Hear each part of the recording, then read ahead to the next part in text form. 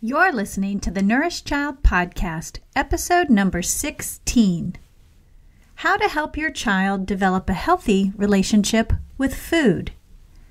On today's episode, I'm interviewing Julie Duffy Dillon, creator of the Love Food podcast and a registered dietitian, licensed therapist, and mom. She is going to talk with us today about how you can help your child develop a healthy relationship with food and help your child feel good about the body that they live in. Welcome to the Nourished Child Podcast, a show about childhood nutrition, feeding kids, and dealing with the ups and downs of growing a healthy child. Here's your host, registered dietitian and childhood nutrition expert, Jill Castle.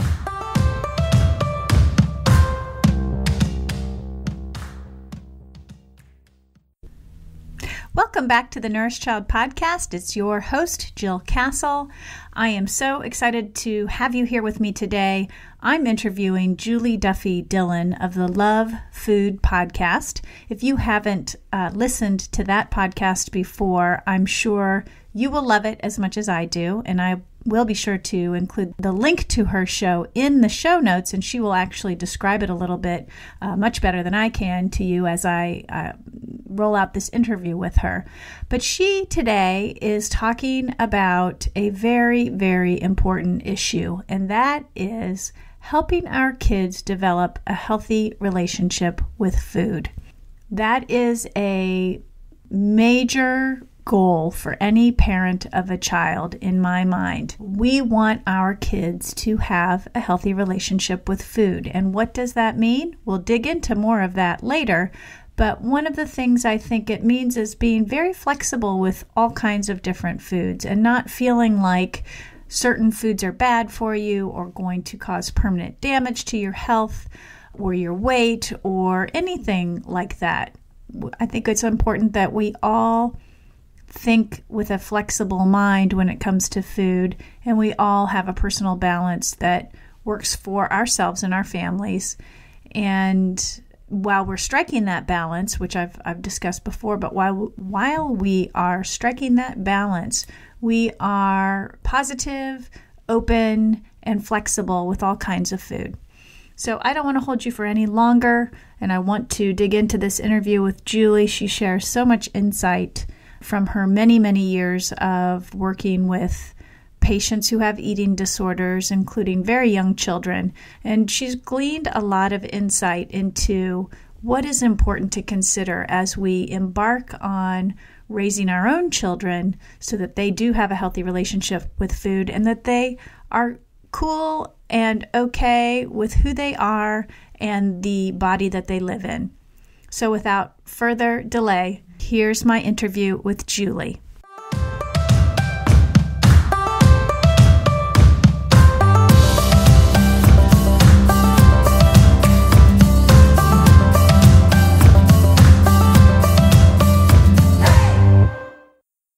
Hey, Julie, welcome to the Nourished Child Podcast.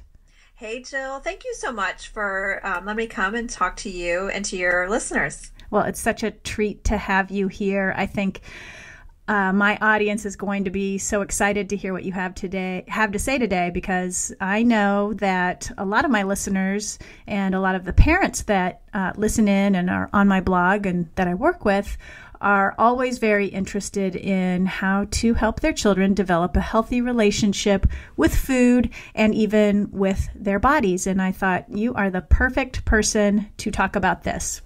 Oh, well, I hope I can explain it in a way that's helpful, but it certainly is a complicated kind of process to heal your relationship with food, especially as a parent when you're raising these little humans to eventually also hopefully have a positive, healthy relationship with food. So I'm going to do my best. Awesome. So before we kind of dig into the questions, why don't, if you don't mind, tell us about yourself and all the things that you do. I know you have a wonderful podcast and a private practice, and you're just doing a whole bunch of stuff. So let everybody know a little bit more about you. Yeah, well, so I am a registered dietitian nutritionist, and I'm also trained as a counselor. And I combined those two because I was working with children and their families and helping them to have a healthier kind of way of just experiencing life with food and movement and body image. And what I found is my training as a dietitian helped with the food part and like knowing what to eat, but it really wasn't getting to the core of like how to really help with the dynamics that were going on. So I went ahead and kind of combined those two. And over the years, I've come to a place where I have identified myself as someone who is body positive, which means that I help people heal a relationship with food in a way that is considered to be weight neutral. So we take the scale out of the equation as a measure of health. And so what happens then is I work with people with lots of different body sizes and really helping them to connect with their body's own wisdom to, find ways to eat that are energizing and health promoting, whether it's like lowering blood sugar or cholesterol or increasing energy levels. And we use that as a measure of progress. Mm-hmm. And I've done that it's almost been 20 years now. And I have a private practice in this little small town in Greensboro, North Carolina. And I have 2 dietitians that work with me, and we are all dietitians working from that same kind of perspective. And, after a while, I decided that I wanted to bring this message to more people outside of this little town. Mm-hmm. And so podcasting is what I found is a good way, because I can basically bring the same message that I bring to clients individually or in groups here on a podcast. But I really was wondering how I was going to be able to do that until I realized I can have people write me a letter.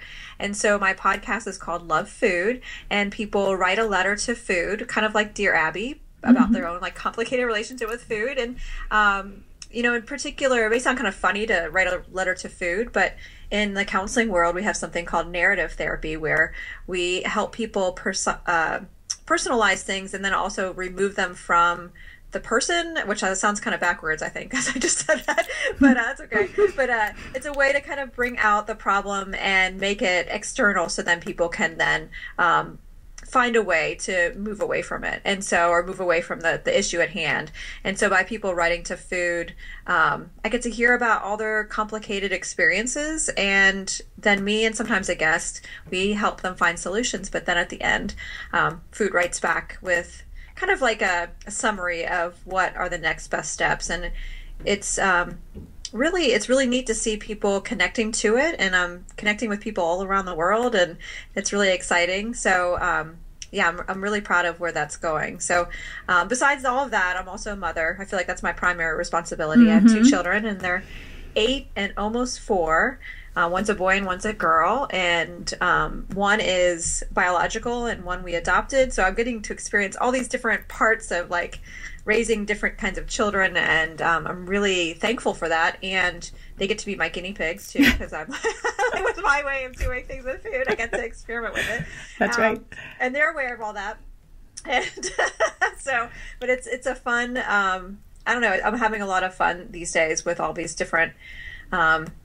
Things going on. So yeah. That's about sums it up. I hear you. I love that you said you experiment with your kids, because I have 4 of them, and they've been my guinea pigs too. And they've really, for me anyway, solidified my thinking about childhood nutrition. I've experimented on them. It works. They're great normal eaters and seem to have, a good relationship with food and themselves. And it's great to know all the science and the research, which I think, I can safely say you and I both do, but to put it into practice and see it really unfold and work is extremely rewarding. It is, but also being a parent humanized it for me too, because mm-hmm. I practiced for a long time before I was a parent, and I can remember holding my newborn, my first child, and really being like, oh no, how am I going to do this? And in particular, the transition to solid foods was the thing that I remember just feeling really doubtful about. Mm-hmm. And which was funny, because that's something that I worked with clients for years, but I found myself rereading Ellen Satter and mm-hmm. Just feeling really not secure in what I was going to do. And I feel like that's just the human experience. We doubt ourselves, and sure. We need to trust ourselves in order to allow our children to do the same for themselves. So exactly. It's really more complicated, and not at the same time. Right. So. Right. Simple yet not easy is what I like to say. So, I don't want to get too political or anything on this podcast. I want to really stay neutral politically, but I cannot help but notice in the media today, there is so much coverage of body weight, body image, body positivity, body shaming. What do you think of all of this? Well, I feel like, to me, it's a social justice issue. So I guess it is political at some point. But the thing that's really interesting is if you think of politics as right and left, or Republican, Democrat, or liberal, or conservative, I feel like people on every kind of side there seems to be a belief system in that promoting weight loss, the pursuit of weight loss, is the thing that's going to promote health more than anything else. And almost like if someone is larger, it doesn't really matter how they're eating or how they're moving, that means that they're not in a healthy place. And I think the message also is that we get a picture of what we're supposed to look like, which is, genetically really not how most of us are going to look. And we have to fight really hard to look like that. And so we have this really narrow goal that most of us just are not going to be able to attain, and we have to diet to do it.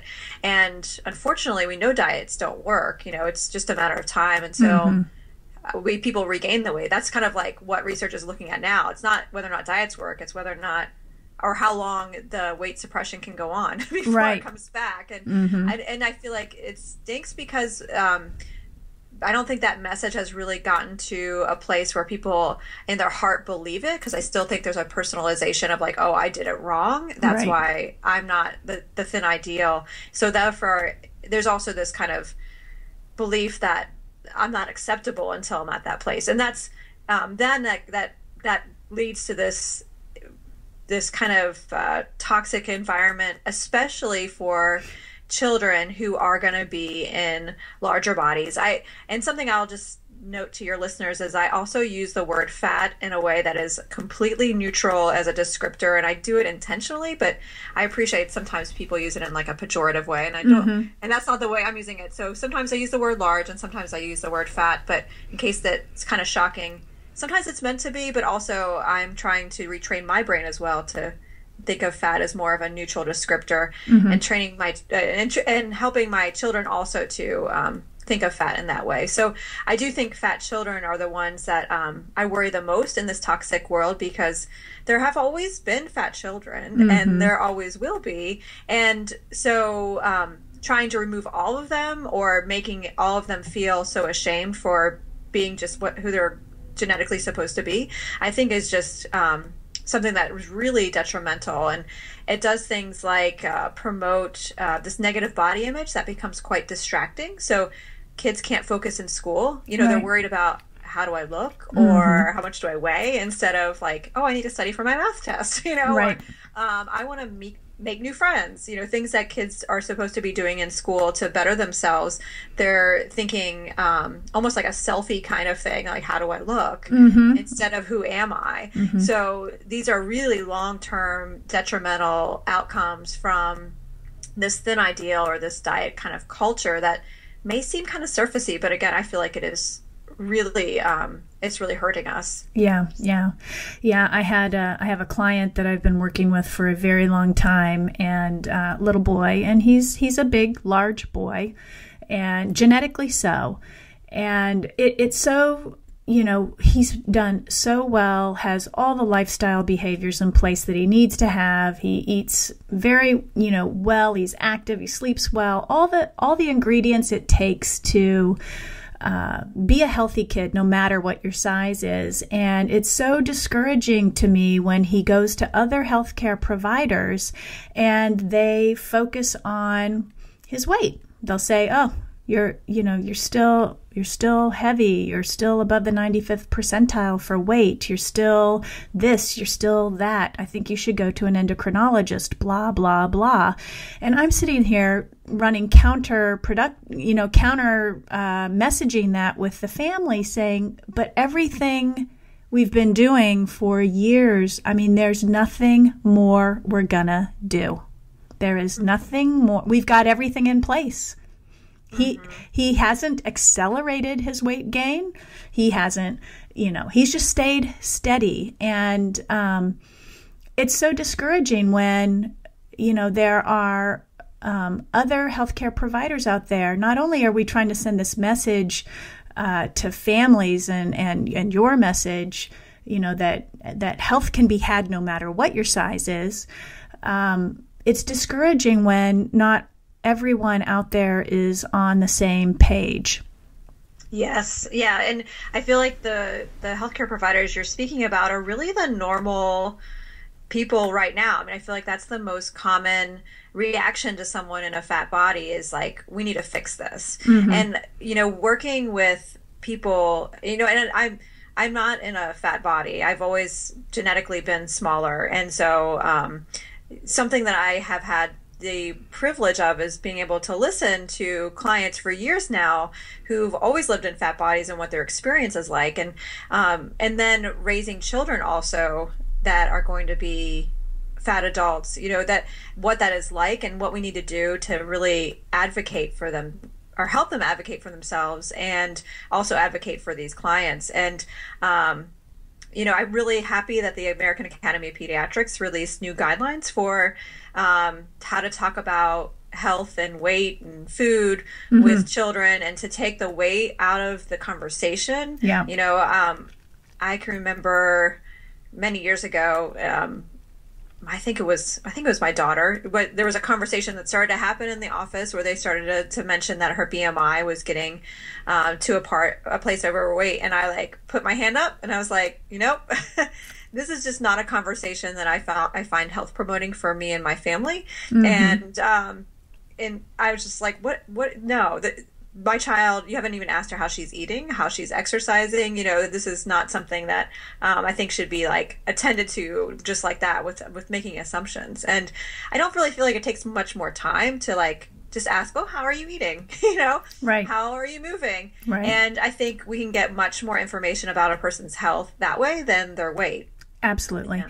And I think sometimes what gets missed is that, even if somebody if a child is living in a fat body and there is other evidence where that fat body is hurting their internal organs, be it blood work or whatever, you still don't have to put that child on a diet. It's just basic, healthy, routine, systematic eating and a balance of foods that children really need to eat and like to eat, and just finding that sweet spot where everybody can live happily and healthfully.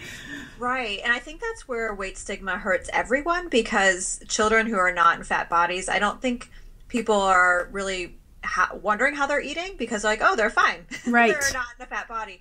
And then children who are in fat bodies, assuming that they're not eating a lot of fruits and vegetables. And so I think something I always keep in mind is we can't tell a person's health by looking at them. And so when we do that, we are missing the mark. And so that's something that I encourage any healthcare provider to consider is just, everyone can be educated on healthy eating and healthy movement. And it's not just for people who are big. It's not just for them. Everybody needs to have fruits and vegetables. Absolutely. Yeah. Absolutely. And yes, we cannot make assumptions based on the way somebody looks. Now, as children grow up, and this is one of the questions or one of the concerns rather that I hear from some of the clients that I work with personally, but also, on my blog or when I engage with the public, is that parents are really worried about their children, not only their children eating healthy, that's a big worry for a lot of parents, but I'm noticing over the last few years, there's a growing worry about developing a healthy relationship with food, that's a real becoming a real pain point for parents. They fear that their child isn't developing that healthy relationship with food. So what advice would you give or insight or experiences could you share about helping children develop that healthy relationship with food? So I share the parents' concern. I think there's too much talk on an obesity epidemic. And I think the thing that I hear the most is that fear of like things like type 2 diabetes and the kind of belief that eating disorders are really rare. And, you know, something that I've been able to gather and research is in a population size of 100,000 children, there are 12 with type 2 diabetes, but 2,900 children affected by an eating disorder. Mm-hmm. So it's something that is really even more concerning than type 2 diabetes. Right. And so what I encourage clients and parents or anybody who's concerned about their child's relationship with food is to make sure you do untangle food and weight, because again, you know, it's not just fat children that need to be told to eat more fruits and vegetables. So making sure you do distinguish between that. And then, you know, I think it's really important to acknowledge how are you relating to food, because modeling is the way we teach children, right? So more than anything that we say, it's what we're doing. And so are you commenting on your body and how much you don't like it? Are you saying you feel guilty for eating something? You know, is your relationship with food in a place that's flexible and not rigid? And I think that's a really important place to start. And from there, you know, I feel like a parenting responsibility is to make sure you provide a variety of food, which includes those foods that we often associate as very healthy, and then also food that's fun, you know, making sure there's no forbidden food unless it's like, you know, an allergen of some sort. But besides that, making sure there's no forbidden foods, and, you know, finding a way to provide in a way that's very much encouraging variety. But, you know, I always think of the Ellen Satter kind of feeding responsibility, where you, as a parent, I always think I'm in charge of what the choices are and what time they eat, and what also the environment is like at mealtime. And my child gets to decide how much, if at all, and really learning to be okay with that. Even if there's times where I'm like, oh my goodness, are they going to stop eating? Or, oh my, are they ever going to eat again? You know, we have to just kind of trust that their body's going to take care of themselves. Just like I trust that they can breathe and, you know, take care of urination and things like that. Right. Like, their body can take care of it as long as I just provide what they need to make it happen. And I think it's really, unfortunately, too common for discussions about foods being bad and kind of a moralistic kind of discussion on foods. And I was very protective of my children's transition to school. And I can still remember the first time when my daughter, my older child, coming home and saying, you know, so-and-so said this food was bad. And it was like, she was coming to me like, Mommy, you haven't taught me this. Like, what's, and she knows I'm a dietitian. Right. And I'm like, oh geez, what do I do with this now? And I think having that kind of dichotomy, or that kind of good, bad kind of discussion around children, is really detrimental to them on more levels just than food, because they don't have the ability until they're at least 13 to do abstract thinking. Right. And, you know, thinking of food in moderation is a very abstract concept. And so, you know, a 4 and 5 or 6-year-old, when they hear eating French fries is bad, they're going to think that means it's like when I hit my brother, I'm bad, you know? And so, and honestly, my youngest clients are 7 years old with eating disorders, with anorexia. And that's how it develops for them, is they have a little bit more anxiety than most kids, and maybe a tad bit of OCD. But then when someone tells them eating a certain food is bad, they're going to follow that. Right. And then an eating disorder is born. So, you know, what a parent can do then is making sure that the talk about food is really neutral or positive. Right. And that, you know, I think you said this, or I heard somewhere else, that all food is legit. It's all legal. There's nothing bad. It's that balance that you strike. And I think that's where parents struggle so much, is they might get that balance well honed inside the home, but then outside of the home, they're dealing with all these other, you know, situations that make it difficult. And that's where the whole education piece and keeping things, you know, giving children the tools to make decisions and be really flexible with food. Yeah. And I think as a parent, we have to think a lot about, okay, so they're going to a birthday party this weekend, so they're going to have pizza and cupcakes, and then they're going to buy hot lunch at school one day next week, and so that's when they're going to get chips and stuff like that.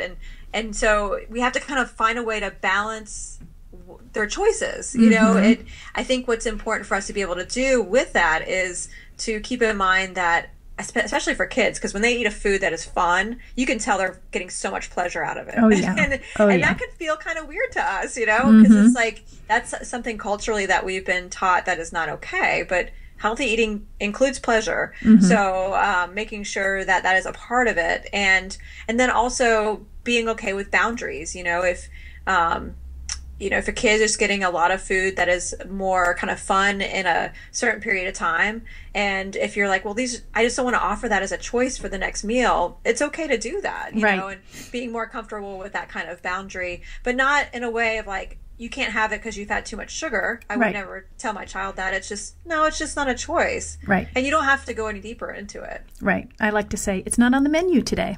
Yeah. Oh, I like that. Yeah, because I need a new thing to say, because I feel like on repeat I say, it's just not a choice right now. Right. It's just not a choice right now. Like, it's the repeating record. So I like that. I'm gonna have to take that one for a while just to change it up. I know. I try to figure out many different ways to imply no without saying no. So that is, I think, really key for kids, because no gets to be really old over time. And when it's attached to food, then, you know, it's like reverse psychology. The stuff you can't have is the stuff you really want. Of course, because if you take a child into a room full of toys and you tell them play with any toy you want, except for this dirty, smelly, gross sock, what are they going to want to play with? The gross sock. And I think, like, having just a simple statement that you can rely on, like, it's just not on the menu today. It's telling them just what they need to know. You know, there's so many concepts that we have with parenting where we do that. You know, they don't need to know everything because their brain is just not ready for that information. And I feel like food is like that. It's a very complex, abstract concept that I feel like even as adults we grapple with. So how can we expect our 5-year-old to get it? Absolutely. I'm 100% in agreement with you on that one. So we know that, you know, children, regardless of what their size or shape or their weight is, big kids, smaller kids, they all can have struggles with feeling good about themselves. Part of it's developmental, part of it can be their body image or their outward presence in the world in terms of their body. But it can be challenging for them to feel good about themselves in today's world. And certainly there are long-term implications of not feeling good about oneself in the world. What do you see as those sort of long-term implications? What comes from a childhood and a child in a childhood who doesn't feel good about themselves, their body, in the world today? What are we looking at long-term? So, the majority of my career has been spent working with people in the throes of an eating disorder. You know, that's where I mostly I'm sitting with clients in that place. And they've given me the opportunity to learn what it's like before it happens. And I've noticed that there's 3 key components to an eating disorder. And one of them is a genetic side. You know, there's some kind of genetic predisposition. And another one is some kind of change in their eating habits, which for a lot of people is a diet. And then the other one is body dissatisfaction. And so something we know to be true is kids who go through puberty really early or really late, you know, just somehow different from their peers, they're at higher risk for this body dissatisfaction. And so I think we need to be aware of that. And I think it's really normal as adults to kind of point out, oh, wow, you're getting so big or you're growing. And there gets to be a point where kids will not really like that information anymore, or they were not going to benefit from it anymore. And so really, as a grown-up, finding a way to communicate your happiness with seeing a child besides noticing their body, or how they look, you know, and really noticing things about them as a person, or what they're, you know, if they like to sing or dance, or, you know, just any other kind of quality besides that, I think is something that can help prevent that body dissatisfaction. And then as healthcare providers, it's also acknowledging, you know, that whole, like, you know, weight is not necessarily indicating health, and as a culture, really getting that in our hearts, you know, really believing that. So then there's more acceptance of that different body size. And, kids are smarter than we give them credit for. I think they realize before they have the words for it that fat is a really bad thing. And then it kind of comes down to looking different as a bad thing. Right. And, I feel like this goes not just for body size, but it can also be from looking different or having a different ability or being a different ethnicity. I feel like anyone who may be somewhat different is at higher risk during puberty to have this body dissatisfaction, and we need to protect them and find out, way to boost them up and learn more about themselves and what they excel at, and help them, find that path to protect them as they go through that process. And one other thing I'd say too, and the reason why I'm so, I not only eating disorder has been my career, but I also know they have the highest mortality rate of any mental illness. So, preventing this body dissatisfaction is something that can literally save lives. Yeah, definitely. So, because you do work with patients in the throes of an eating disorder, have any of them shed light on what they wish would have been handled differently as a child regarding weight or food or just general interactions around their body? Yes. What are they? And it's something that I'm really conscious of, is even like my confidentiality with clients, but something that I know is like I've heard for years now and over again, so I feel safe enough to say it, that there are some things that we can be aware of and we can learn from their experiences. And one is to not feed a child differently based on their size, or based on their gender. Sometimes a girl will be given less because boys just need more, or the fat child will be given a different food than the other children. And it just has deeper implications than just like, I'm sad I can't eat that or eat what they're eating. Right. It becomes like a worth issue and a self-concept issue. And then the other one is also words of endearment sometimes people use that are kind of silly about a person's body. I know a lot of people will talk about their fathers or men in their life when they're growing up will make comments about their body, and they don't mean it in a way that's harmful, but they'll call them, little piggy, or, just some kind of word that probably they had no intent to be harmful, but it became something that was really hard to remove from their psyche. Right. So that's one of those things. I feel like those are the two big things that they've taught me. Oh, and another one is not having a forbidden food at home. So if a parent does say, we can't have that here because it's too much sugar in it, and then a client will talk about, either years later or months later or something, they'll get their hands on it and it'll be really hard to stop eating it. And sometimes they'll get caught and they'll get punished, and it becomes this like cycle of binging, hoarding, and then shame with this food, and then kind of a disordered eating with a disordered relationship with food starts to just really become secure in their life. Right. So I don't want our listeners or my listeners to think that, their child, if they're, binging on something up in their bedroom and hiding stuff under the bed, that they're necessarily going to develop an eating disorder. That's not the case. There's, other things that go into the big picture, right? Yes. Yeah. Yes, of course. And I think the important thing is all how we react on it, because not everyone is going to go on a diet and get an eating disorder. Not everyone is going to sneak food and hide it in the room and experience this kind of cycle. But one thing we just don't know is someone's genetics. I feel like a generation ago, we didn't talk about this kind of stuff. So we don't even know what's in our family history, really. Right. So whenever, I feel like it's a pretty common experience for kids to sneak food. I mean, I don't think it's abnormal. No, I agree. I feel like every kid's going to do that. And so far how I've reacted and what I've encouraged clients to do with their children is just to like not get mad. Just like I have a rule where we eat in the kitchen or dining room. And so I'm like, oh, okay, just next time eat in the kitchen or dining room. Right. Or, and then also if I notice it happening more often, I wonder if I'm serving enough of this food, or I wonder if I'm serving them enough food. do I need to provide more food at meals? Or, I sometimes it's part of something else, and it can be a nice cue just that we need to change things up a bit.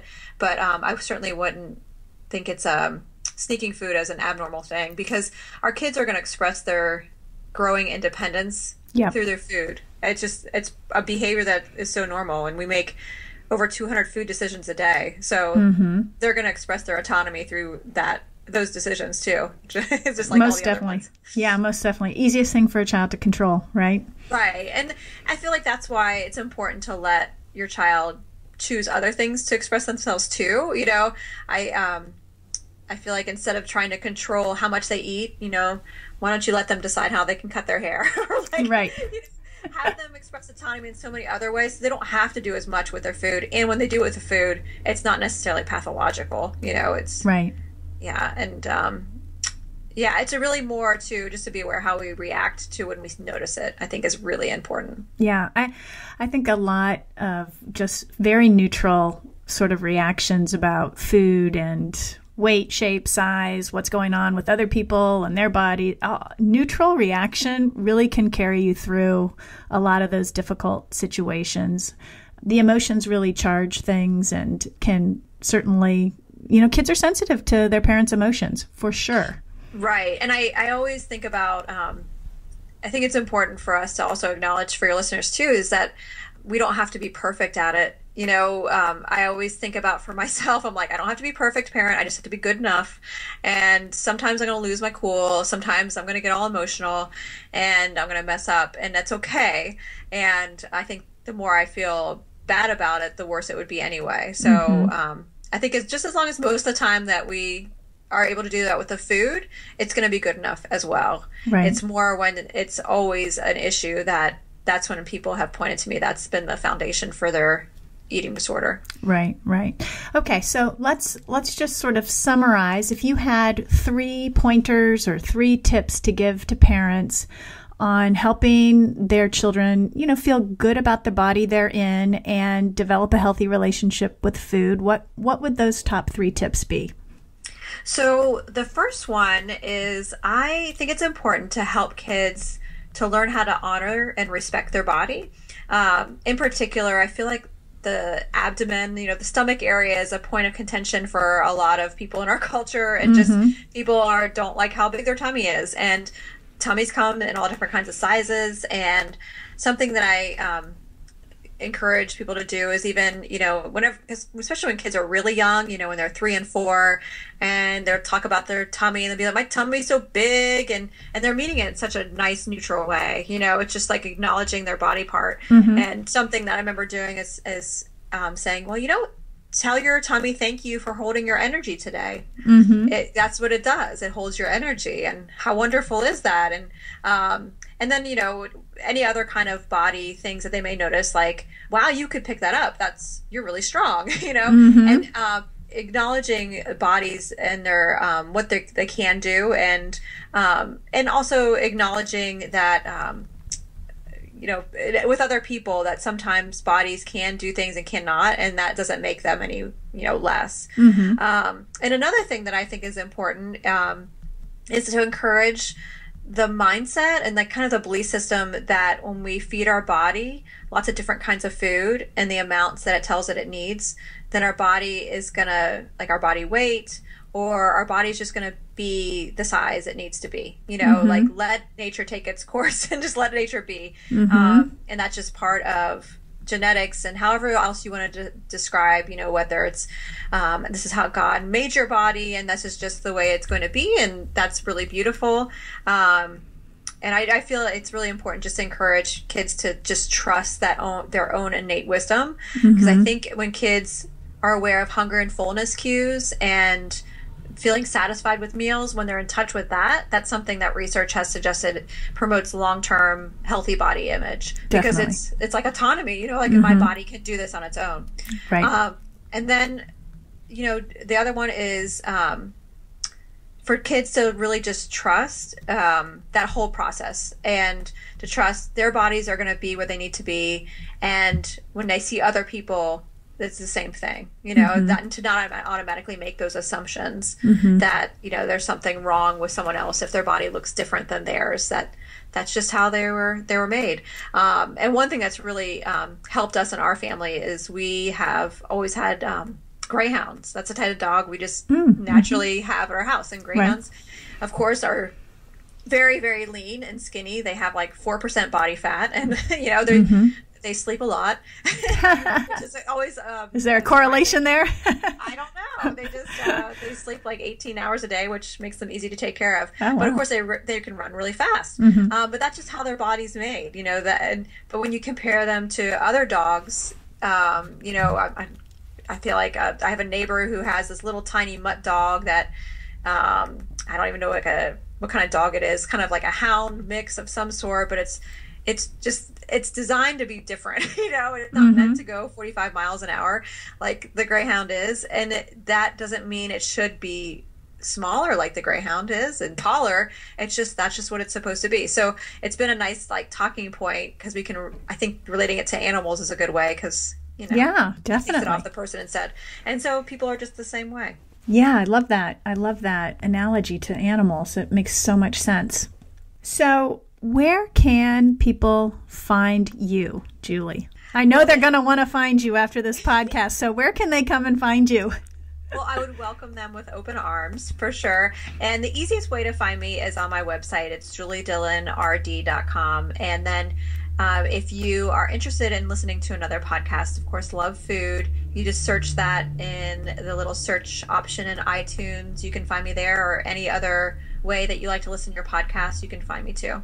Awesome. You have a great podcast. I love it. And I'm so glad that you were here on the show today. You have such great wisdom and insight. I think a lot of parents and even healthcare providers are going to just be so delighted to hear what you have to say about this. Thank you so much, Jill. It's such a great time talking to you. And I'm glad that we can share some of these things that we've been working with for a number of years, and hopefully it'll help more people to have a healthier relationship with food. Most definitely. Thanks, Julie.